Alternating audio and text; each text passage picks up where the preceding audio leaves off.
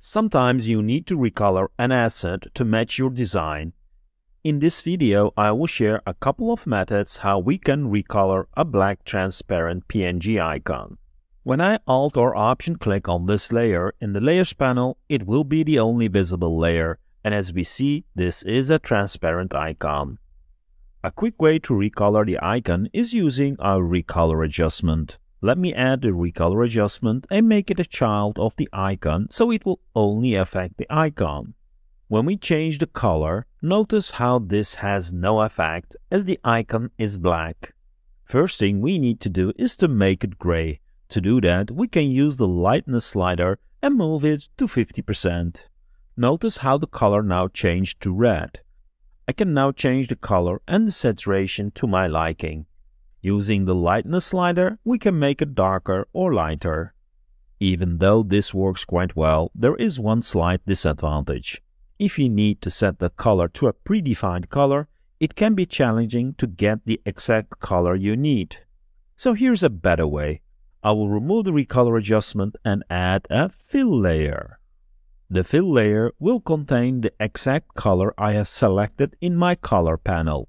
The fill layer, however, fills the complete canvas. One way to fix that is by using the icon we have as a mask. If I drag and drop the icon on the fill layers icon in the Layers panel, the icon will now act as a mask and we get our recolored icon. As mentioned, the advantage of this method is that I can easily change or set the color of the fill layer from the color panel. For an exact color, we can use the RGB sliders if needed. Pretty awesome.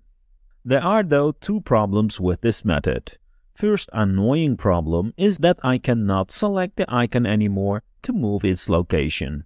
To move the icon, we need to expand the fill layer and select the mask we applied. Now we can move the icon to where we want. Not very ideal. The biggest problem with this method, though, are the effects. When I open the effects panel and quickly apply a border, notice how nothing is being applied. This is because the effect is being applied to a fill layer. The problem with fill layers is that the effects don't work on them.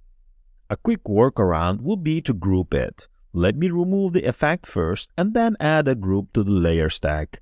I can now move the masked fill layer to the group. With the group selected, I can apply an outline to the group. Nice, this fixes our problem with the effect. However, the ability to select and move the icon is still an issue. Let me present the best way to recolor a PNG icon. Let's undo our steps until we have the fill layer masked by the icon.